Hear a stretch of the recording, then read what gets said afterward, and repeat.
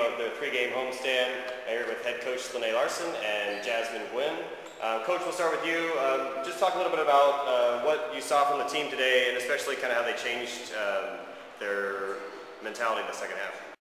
Obviously first half as a coach, I was extremely disappointed. That wasn't us. We didn't play hard. We didn't play smart. We didn't do anything that we had talked about going into the game. And so I felt like we kind of coasted through that first half and, took for granted. We talked about at halftime, like taking for granted putting on a uniform and being able to play, and that not everybody gets this opportunity, and how special this team could be, if they just played up to their potential.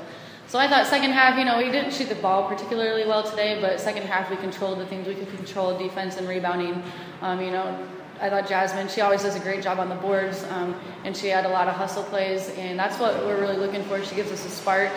And then Crystal, between her and Crystal, they both had 30 rebounds. So that was huge. We obviously out-rebounded them by a lot.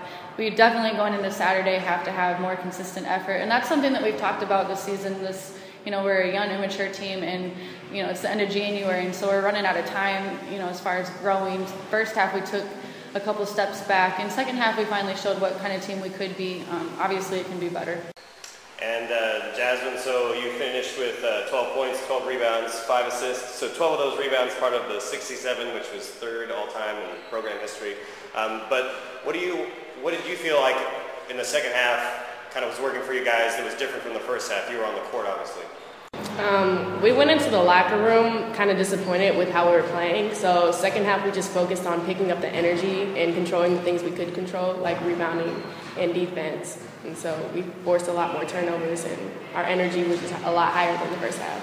All right, and just finally about finishing out this homestand, you guys scored 100-1 against BYU Hawaii last time in Hawaii. Keys to kind of keeping that going?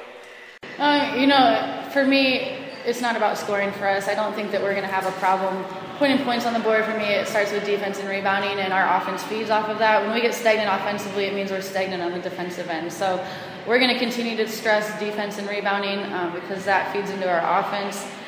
For me, it's not how many points we put on the board, it's the margin of victory. And so, hopefully we can have the same outcome that we had last time. It's a better BYU Hawaii team. They've improved a lot. We've watched a lot of film on them. And so, I just look forward to seeing how this team's going to bounce back on Saturday.